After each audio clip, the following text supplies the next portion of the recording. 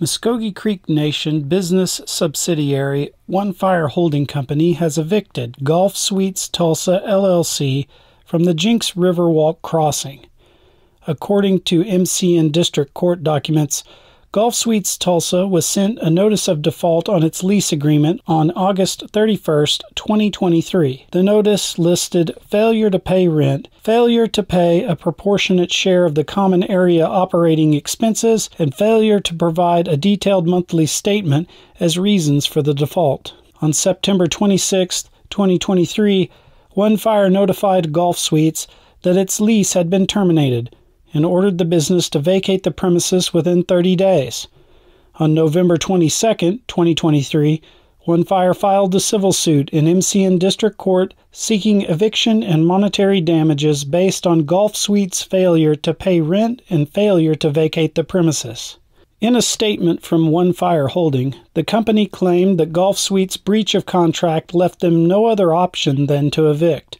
The statement reads, quote, GolfSuites has operated at Riverwalk Crossing since 2019.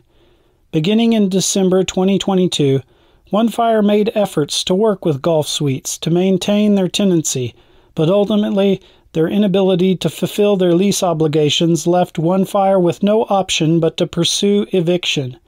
In November 2023, due to GolfSuites' non-compliance with the lease terms, One Fire was compelled to file a lawsuit in the nation's district court seeking to recover possession of the leased property and fulfillment of outstanding financial obligations. We value the relationships we have with our tenants at Riverwalk Crossing, and the economic contributions they bring to the local community are significant.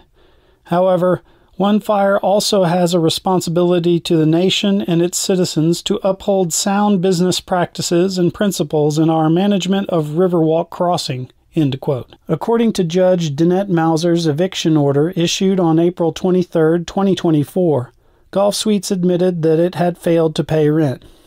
GolfSuites alleged that it had justifications for not paying the full rent, but the court did not find any of those reasons to be legally sufficient to overcome the obligations of the lease. In addition to evicting GolfSuites from the Jinx Riverwalk crossing, the order also decrees that monetary damage amounts will be determined at a hearing. The date for that hearing has not yet been set. Muskogee Media will continue to provide coverage on this developing story.